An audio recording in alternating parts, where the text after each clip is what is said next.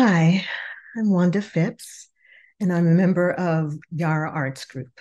I'd like to read a poem written by Serhiy Zhadan, one of Ukraine's most popular poets. The poem's entitled There's Nothing There Yet, and I translated it with Virlana Tkacz. There's nothing there yet, green night. Each silence has its own measure. Knowing how many centuries it took for the first things to appear, he speaks her name. Opening a window into the night, he anxiously listens for any movement, expecting something, anything, but the heavy canvas of nothingness gently falls into his hands.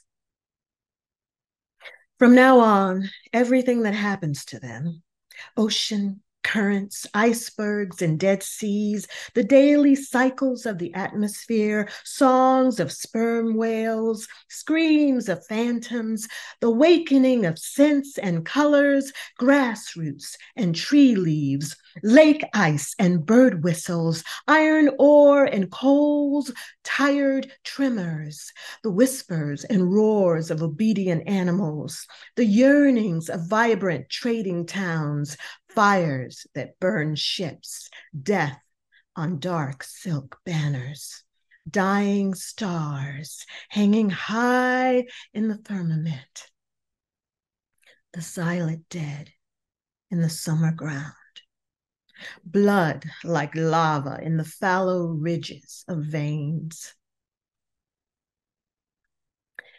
Everything that was meant to come will come.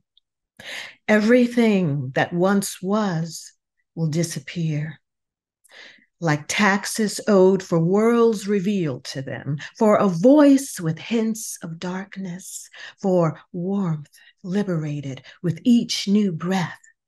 Knowing everything that awaits them, he still speaks her name, woven out of consonants and bitter vowels until love's green current, a cool shadow of tenderness, carries him away.